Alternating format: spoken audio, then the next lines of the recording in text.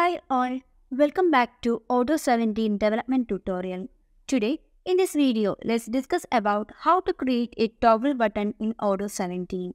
As we all know, toggle buttons are buttons that allows the user to select between two values or states. So let's check how to create the toggle button in Odoo 17. For that, I have already created a module that is visa module and also a model that is visa application. If we check the backend, here you can see the model that is the visa application. And here you can see that I have added some fields like name, age, date of birth, gender, and each student. So each student is a Boolean field. If we check the UI, here you can see that the fields can be seen. And here you can see the student field, that is each student field is a Boolean field here. So we are going to change this each student or this field to a toggle button field or toggle button.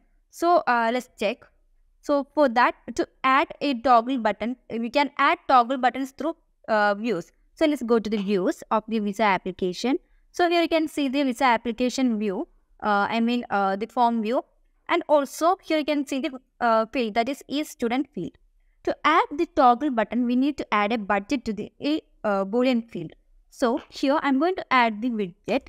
So let's check for the widget, that is Boolean toggle. So here you can see the widget, that is Boolean toggle.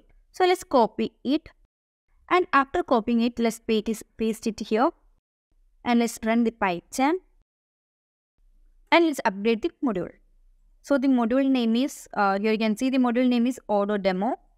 So let's search for our module, that is Odoo demo, and let's upgrade it. If we check the visa, that is here, you can see that this particular Boolean field has been changed to the toggle button. So this is how we can create the toggle button in Odoo 17. Thank you.